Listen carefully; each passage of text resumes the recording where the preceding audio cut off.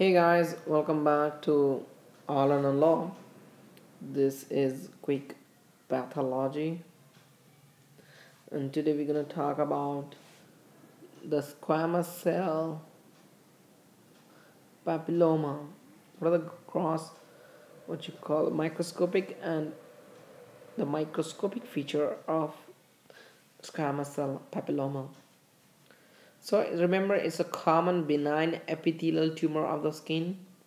It's a benign, okay. Regarding in detail depth of this what you call squamous cell papilloma, we'll discuss in a medical video lecture pathology. Here we're going to talk about the macroscopic feature, how does it look, and the microscopic feature.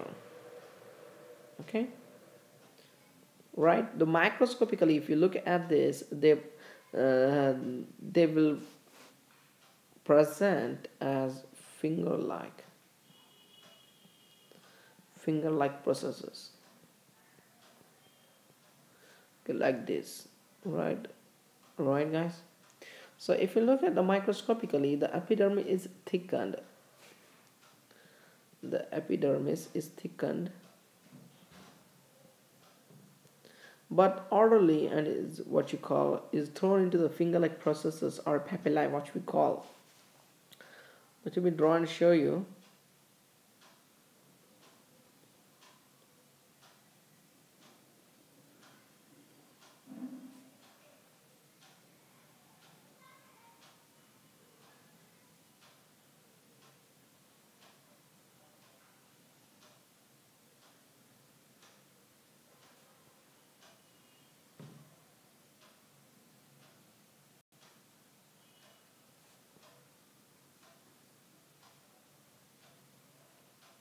These are the cells. They look like a finger-like, right?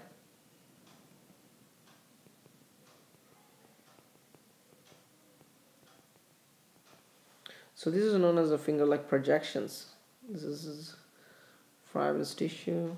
Okay, right, guys.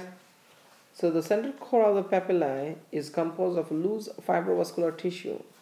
This is loose fibrovascular tissue.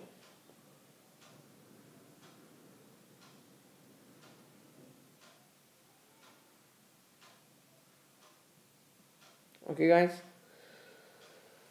So squamous cell papilloma is a common benign epithelial tumor of the skin. If you look at this grossly, it looks like a finger-like processes, and if you take out the microscopic examination, it looks like a thickened epidermis. The epidermis is really very thickened over here. You can see. Okay, this is a thickened epidermis.